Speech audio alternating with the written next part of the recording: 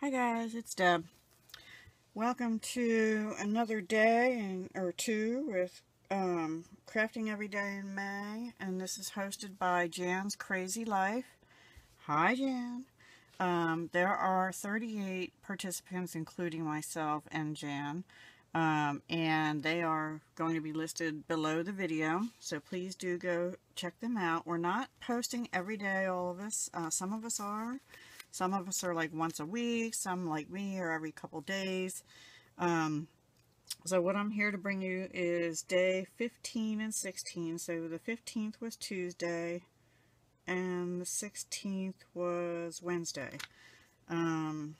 So the 15th I made these 4 spools, and these are out of a Prima Wild and Free A4 collection kit paper pad. They call it a kit because I didn't know it when I got it out, but it has punch outs and stickers in the back and cut aparts and things. So yeah, I didn't realize that when I first started using it and when I was making these. Anyway, I did figure it out later on day 16. Anyway, so let's see, which ones did I do? I did this one first. Well, these are for Debbie Vignola's challenge she has going on. So hi Debbie, I hope these are okay. She wanted some like spool tags she can wrap ribbon around and store them, you know, like this or like this, which I think is a great idea. So I had 4 pieces of cardboard that were about like this, not the heaviest cardboard, but not real flimsy either. And so I cut them all to 4 by 6, and then I measured, I left this at like 3/4 inch on either end, and just went in an inch on each side because I wanted to leave a nice bit here to wrap the lace around. And then I covered both sides with paper. So I cut them out, and I had not rounded them at this point.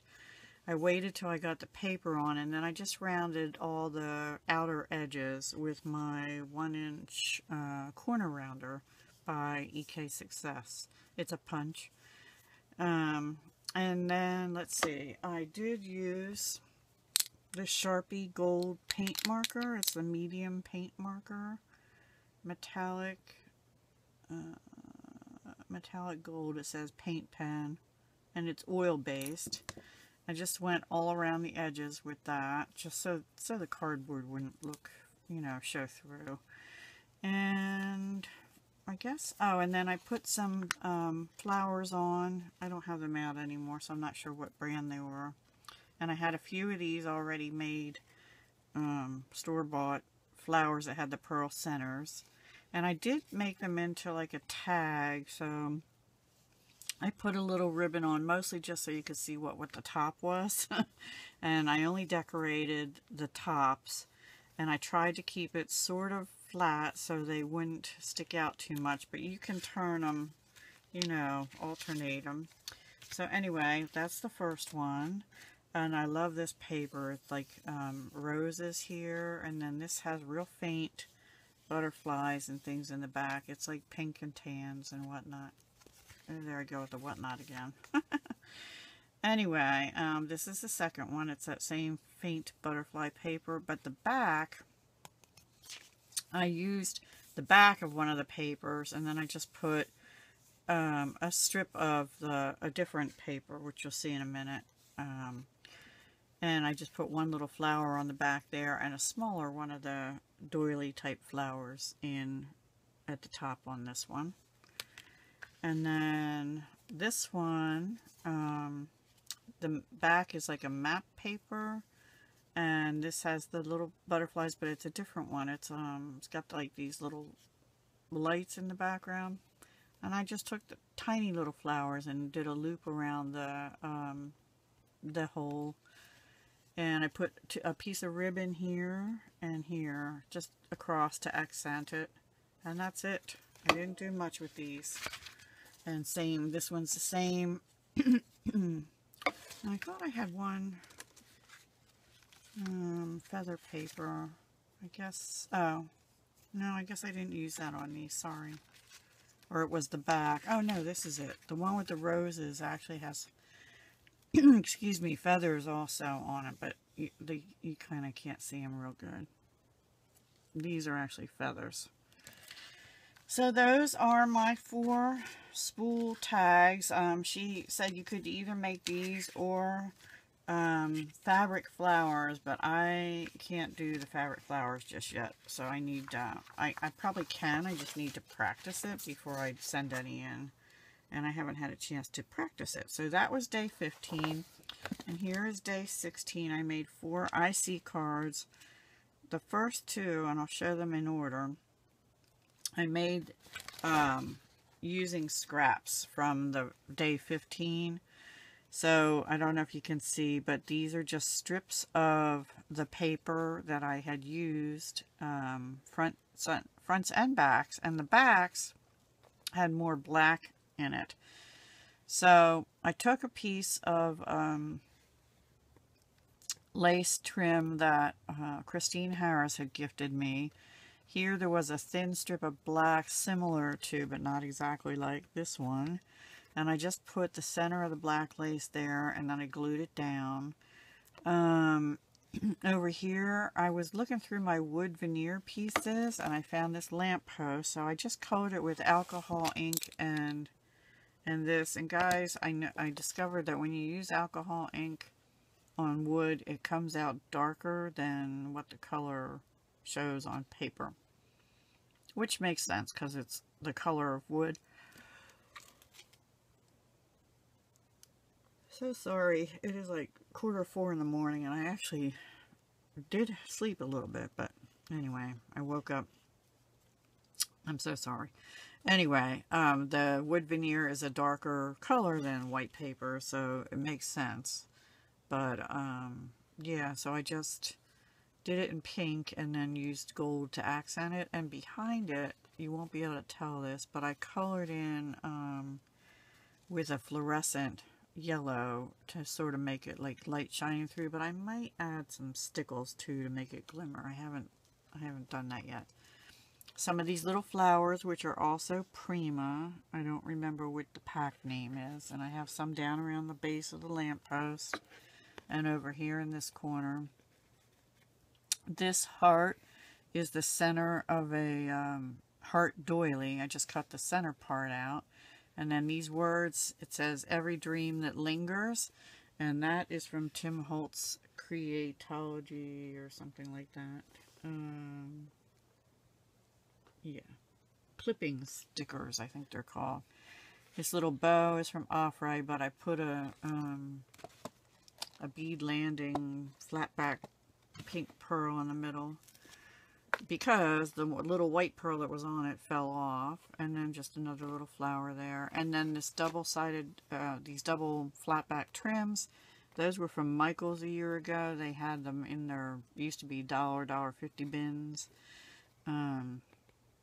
So I put some of them down, and this little charm that had been gifted to me a while back, which when you flip it over, it says, created for you. And I used a little bit of this Eslon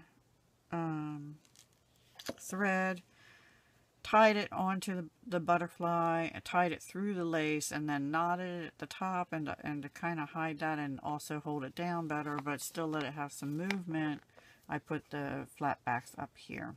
And that's about it on that one. Oh, I did ink around the edges with the gold marker. And I think that's it on that one. So then the next one was also a piece together one, but it didn't have as much black. It was more the front sides. So this one had the feathers in the paper here and a couple places. I think on this one it had some. So I remembered that I had these feathers. So I went digging to find them. They're Crafter Square, so I think that is Dollar Tree. Maybe. Yeah, I think so. I'm not sure. But anyway, they're Crafter Square brand, and I've had them in my closet now for a while. This is another wood but on the feather it was real, you know, really bright pink. So I just took a antique linen distress marker and just went over the edges of the feathers a little bit to make them look a little more old, if you will, but I still want a pink. And then the butterfly is a wood veneer piece, and again I used alcohol marker on it, and I used 2 shades of a pink, but it ended up looking more red. But when I put the stickles on, the glitter glue, it actually sort of made it look goldy yellowish, and that actually matches the back of the paper better. But his little antennae broke off, so I had to draw them on, and I used a Sakura glaze pen for that. This isn't the one, but it looks, you know, they look like this by Sakura. Oh, here it is. Here's the one. It just says glaze Sakura, and this is the black one. And then put the little stickles down there. Over here, this is another one of the Tim Holtz clippings. It says, if they were let to fly away, because this is all about the feathers and the birds flying. And it also has a carte postale. So, you know, postage might fly also. Anyway, I put some trim around it. I popped that up. And then I put some of this gold trim around that I had got at an estate sale, actually, for like 10 cents or something. A few more of the little flowers here, and just one down at the end of the feather. And then a little bit more of that pearl trim just around this little square that is on the... It wasn't a different paper, it was the same part, but it separated, so I just accented that little floral piece. And then all around the edges, I used diamond stickles over top the gold marker pen, which is on the edges, but then gold diamond stickles all around the edges, and it just makes it shine so pretty. I don't know if you can even see that because it's too bright, I think, but I love that one. So that's the second one. And then the next two, let me just move this. This was the next one I did. This paper was connected. This is like the top part of the paper, you know, the, hang on. This part here that you usually tear off, it has, like on the Prima one, it has a hole in it. So it was that part, and I just made it into a tab for that particular paper. By gluing the paper on above the card that I had on the back. So it says, just breathe, and what I noticed is there were cut aparts, and the rest of the cut apart said, have faith that everything will work out for the best. So just breathe and have faith that everything will work out for the best. So I sort of cut it out rough. Then this was a sticker out of the stickers, and it just had the flowers with the roses with the feathers, just like the paper over here. So I popped that on, but this is a little piece of that doily that I had cut. I laid that down first, and then I laid the tag over it, put 3 little flowers on, put gold stickles around that banner as well as around the words here, and then down the side over here as well. And I have a little bird here who he's a wood veneer bird, and all I did was painted him gold with the gold paint marker. And that's it on that one. That one, Jan, will probably be going to you as one of your 2, and this will probably be the next one. Same idea here.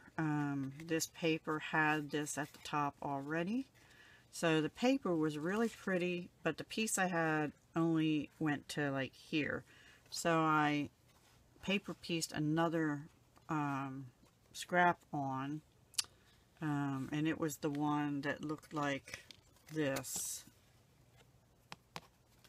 So I pieced that across the bottom. This is another piece of lace that Christine Harris had gifted me. And then I saw this today sticker in the sticker pack, that a sticker sheet that came in the paper pad. So, and this girl was in there too, and it says flowers in her hair. But I found this in the Tim Holtz, and so it's like, today she wanted no reminder of realities and responsibilities. So I thought that went good with the image of the girl. And I have a thing with flowers in my hair. If I go out on walks in the summertime, I often will pick up a wildflower and stick it in my, my hair behind my ear. Just something I've done since I was young. And then this is another wood veneer. I used alcohol ink to paint the leaf green in 2 shades, which you can't tell. And the flower actually was a pink, but again, I put the stickles on, and it sort of made the alcohol ink fade and turn into different colors. And I love how that looks. I love how that turned out. I may have to try that again. So it made some of the alcohol ink like come off, I guess. But I love it because flowers aren't perfect, right? They change color. So that's on, that was diamond stickles, and I did just use a little diamond stickles across the top, around this little today, and a little bit in the flowers in her hair. And that's it on that one. So that's the other one, Jan, since you wanted some, either leave room for tabs, but you can cover up the tabs with names or whatever if you want. That way you don't have to worry about putting them on. I hope that's okay. Or if you'd rather have the ones without the tabs, let me know. I can do that too, and then you can add a tab, whichever you want. Because I have other people. Okay, so as I was saying, I have other people that I can send the other 2 to. So Jan, if you'll let me know which 2 you would prefer to have, the ones with the tabs already or the ones without. Then I'll use the other 2 for other people. And these spools are going to Debbie Vignola for her challenge. I'm going to try and get them out either today or tomorrow. Probably mail them on Saturday morning because I have some other things I want to get done, and then just go once to the post office. So the spools are my day 15 from Crafting Every Day in May with Jan as the host, Jan's Crazy Life. They're also number 19 in my hashtag DWPB 100 Things Challenge, Dances with Pitbulls 100 Things Challenge. So 4 spools. And then day 16, which was Wednesday, is the 4 Prima IC cards, using the Prima Wild and Free paper, and that's also number 20 in my hashtag Dances with Pitbulls 100 Things Challenge. So I hope you like them. If you do, please give me a thumbs up. I really appreciate it. It helps my channel. Subscribe if you're not already. Hit the little bell to get notified when I'm uploading videos. And comment below. I love hearing your comments. I can't always reply to all of them, but I do at least try and acknowledge them with a little heart like button or something. And then if you ask questions or something, I usually do try and answer those. And some days I have more time to comment than others. So anyway, thank you all for participating in my channel. Please come back. I have more coming. Obviously with Crafting Every Day in May, I'm doing a lot of crafts. So yeah, I hope you enjoy and come back again. Talk to you soon. Hugs, love, and peace. Until the next time.